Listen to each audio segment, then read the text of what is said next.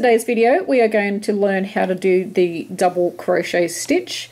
This is my sample that I've had going. We've got the single crochet down here and then the half double crochet. They were in previous videos. If you have missed those videos and want to learn those stitches, there will be a link in the description box below the video and that will take you to the playlist and you can go and check them out as well. So we're going to turn our work around and we are going to make 3 chains.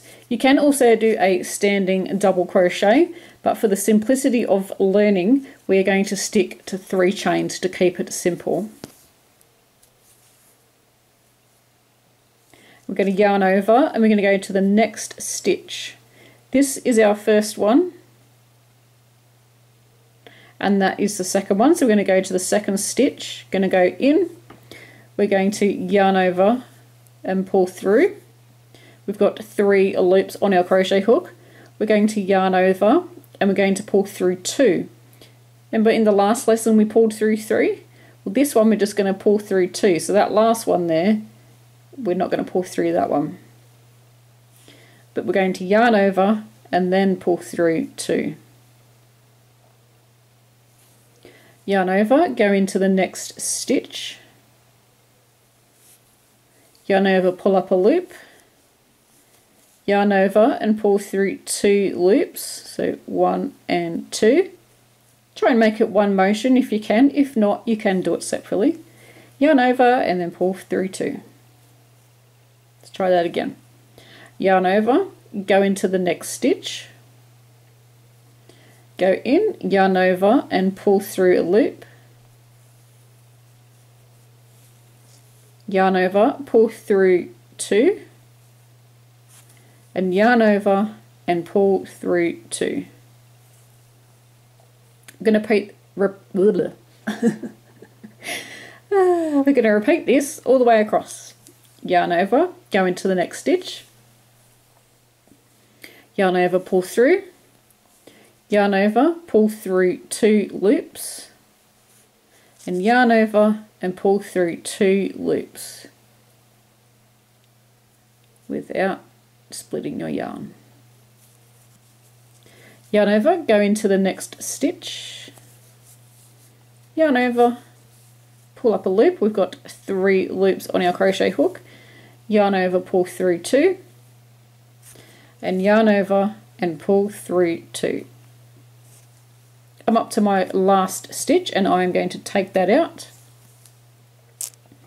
If you find that you can't find where the stitch is and it kind of disappears because you're not sure where to go, leave your stitch marker in there and that will make it much easier for you, especially if you're just learning. So what I like to do, instead of trying to jab it in that way, I find that a little bit difficult, so I just sort of grab my crochet hook words are not working today. Grab my crochet hook and then just grab that first loop and then the second one kind of disappears. I'm just turning this around so you can see it. See this loop here? That's the one that you want.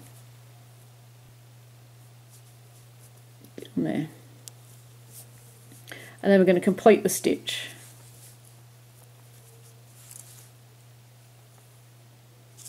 Going to turn our work around and we're going to work a chain 3.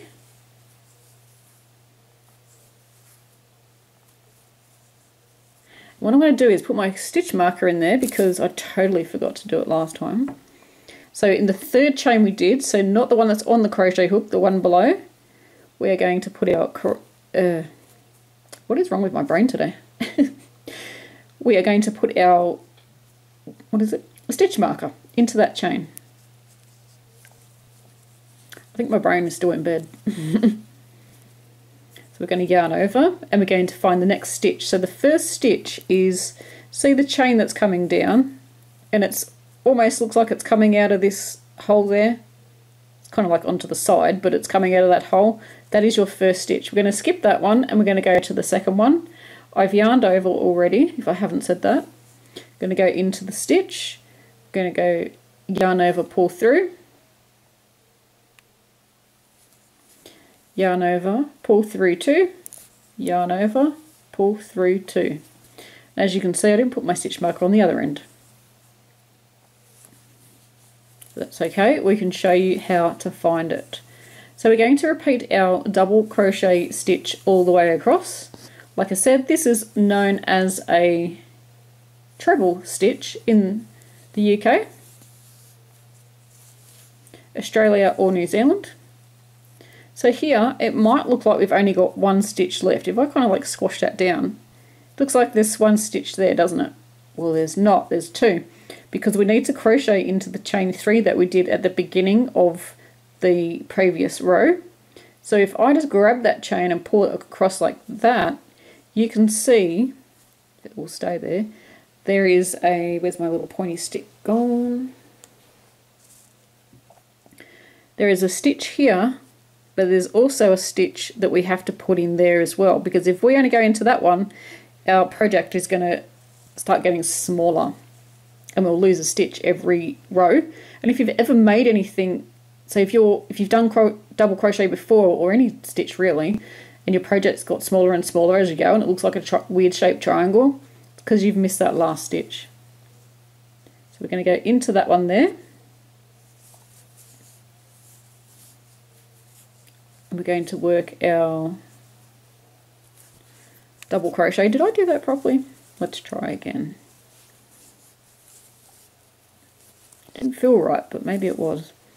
So we've got our chain here, and if you count the chains, remember how we did 3? You've got 1, 2, and 3. So we're going to grab the first loop at the front. Don't pull too tight, otherwise the back loop will disappear. Now I'm trying to find it. Let's try this again. Oh, there we go.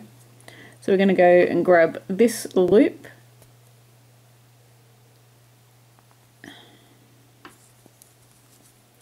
Is it because the camera's turned on? I'm going to grab hold of that back loop so it doesn't disappear.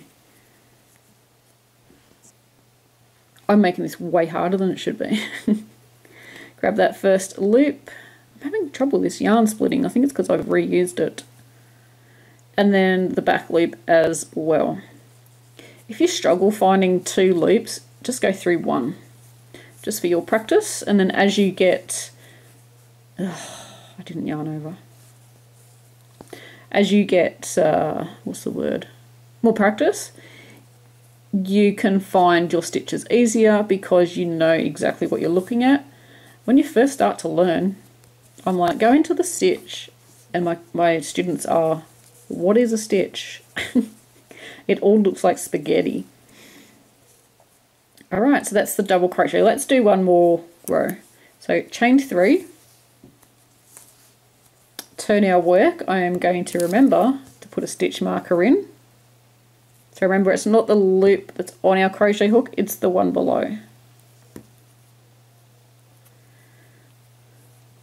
What's going on?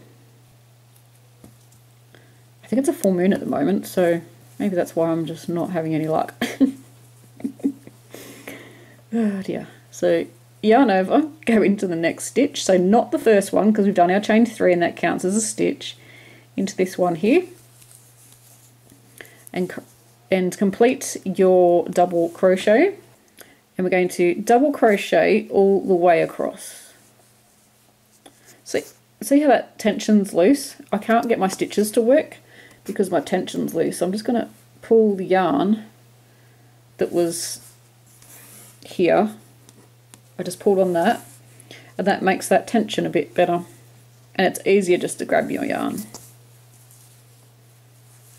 Tension will come naturally, but it is a little bit of a pain when you're first starting because you're not sure how to hold your yarn or your crochet hook or anything, so it does get better with practice. So how long have you been crocheting for? A day, a week, a couple of weeks, a couple of months? I'd love to know. I have crocheted for 20 years, so that's very exciting.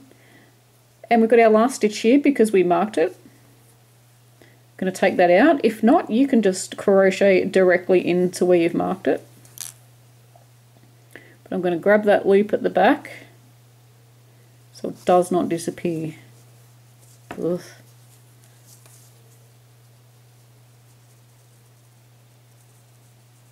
Like I said, if you cannot get that second loop, just go for one. It is going to make a hole a bit bigger, and that's why I like to go through two. But like I said, if you're just practicing, it's not going to matter too much until you know exactly what you're looking at.